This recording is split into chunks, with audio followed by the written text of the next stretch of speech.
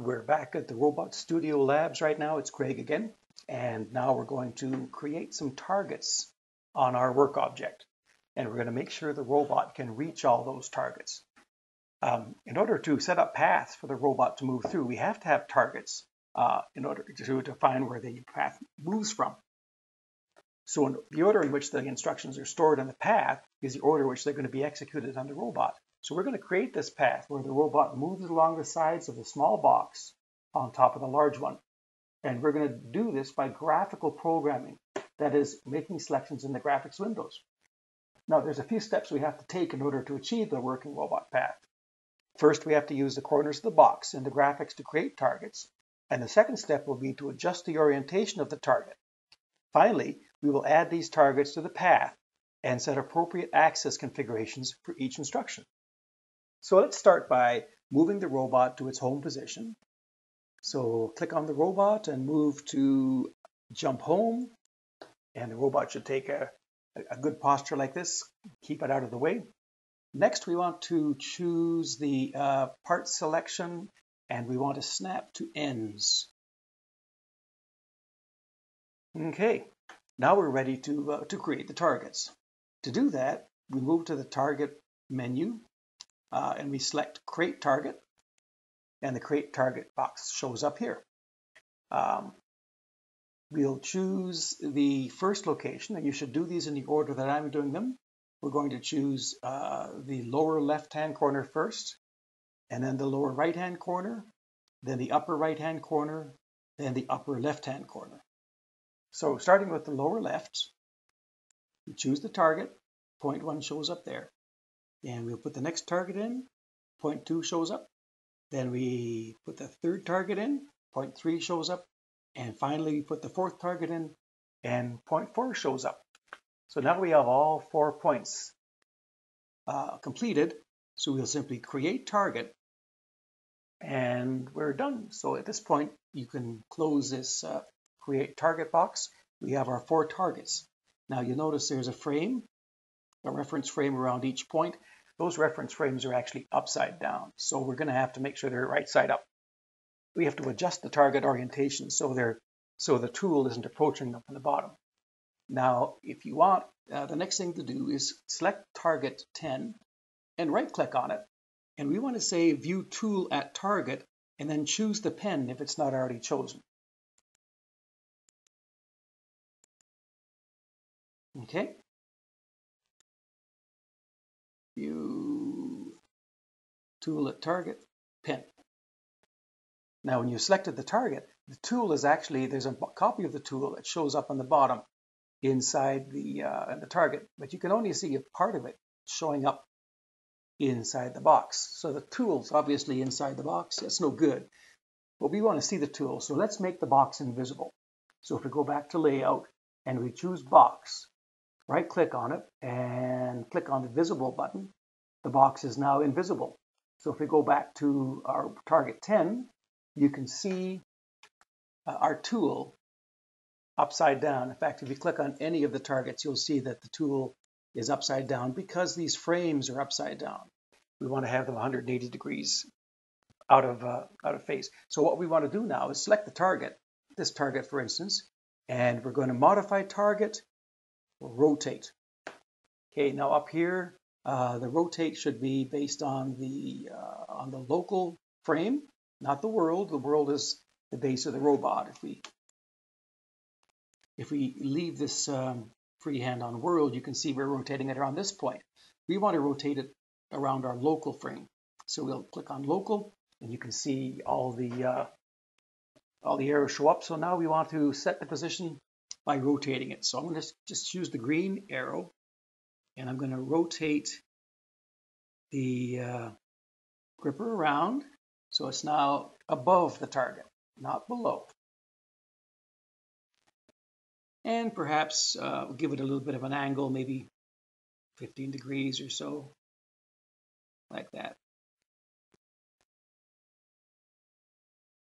Okay, now we've rotated the target, and we can see how it looks.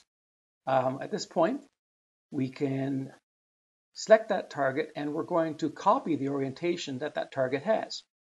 Now, if you look at target 10, it's upside down still, and target 30 is upside down. Sorry, target 20, target 30, target 40, they're all upside down. So and target 10 is right side up. So we'll choose target 20, 30, and 40, right-click on them, and we're going to say Apply Orientation. So now you can see the target is easily reachable at all 4 locations.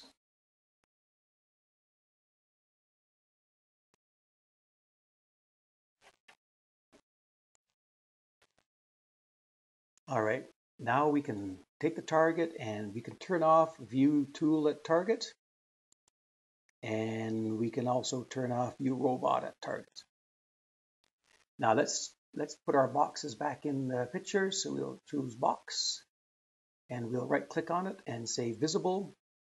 So now our box is visible, and we can see the 4 targets on the box. Now I'm going to take the robot, and we're just going to move it back to its home position. Get it out of the way again. Now let's add those targets to a path. So we're going to move the paths and targets. We have 4 targets right here, and we're going to create a path on them. Now there is an empty path that we're going to create. So we'll choose Path and create Empty Path, and it's called Path 10.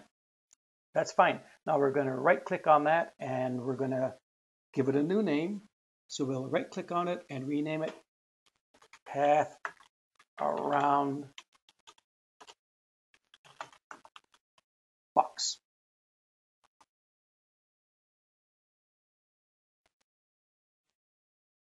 And you can see that didn't take. The reason is you can't put spaces in your path name. So we're just going to rename it Path _ Around _ Box. Hit Enter. Success. Now we've got the path around the box. Now on the status bar below, right at the bottom, you can see the default instruction parameters for the path. Move linear, move L is the first thing to show up, and we're going to leave it like that. The next parameter is the velocity of 1,000 millimeters a second. Let's change that to 300 to slow it down a little bit. We want the zone to be, right now the zone is set to be 100 millimeter radius from each target. Let's make it fine, which is as detailed as the robot can go. And we're going to use the pen tool center point, which is good. There's our pen tool center point right there. And our work object is the box. So everything else seems to be great. We've got the instruction all set up to go. So what we're going to do is go back to the Paths and Targets area, and we're going to multi-select all 4 targets. Now that we've selected the targets, on the Modify tab up here, we're going to say Add to Path.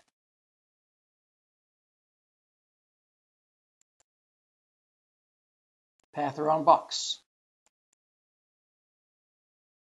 And now you can see all 4 of the targets have now shown up on the path.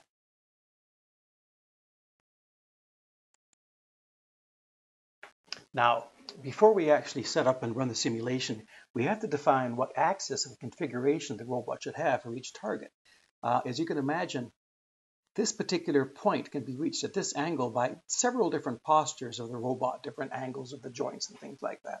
So we have to let the robot know which we feel is the most efficient configuration for that. To do that, we just choose the path, and we move to the path, select the path button, go to Modify, and rather than do it manually, we're going to auto configure. So we just choose Path Around Box, Auto Configure, and you notice it's figured that there's 4 configurations, and if you click on each one, you can see the robot sort of taking a different posture to reach the same point. So there's all kinds of ways of doing it, and I believe that configuration 2 looks like it would be the most comfortable for the robot. So we're going to say configuration 2.